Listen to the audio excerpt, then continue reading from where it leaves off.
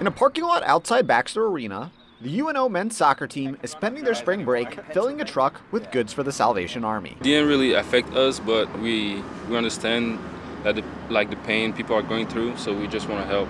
I mean, anything helps, so we're just here to help people out. Inside the Salvation Army warehouse at 84th and Center, We'll load you up well.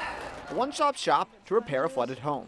You have a preference? You like big sponges, little sponges? Cindy Pope started volunteering just 2 days ago. I'm glad that I can help them.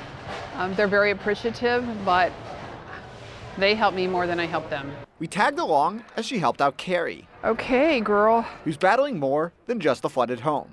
She's struggling. She's got a lot of medical issues right now, and it just breaks her heart. With a full cart in hand, Just about got you finished. it was time for Carrie to head home, I love you, and God bless you. She has a heart of gold. but not without a proper goodbye. I want to give you a hug. Thank you. Thank you guys for everything. Reporting in Omaha, Phil Bergman, 3 News Now.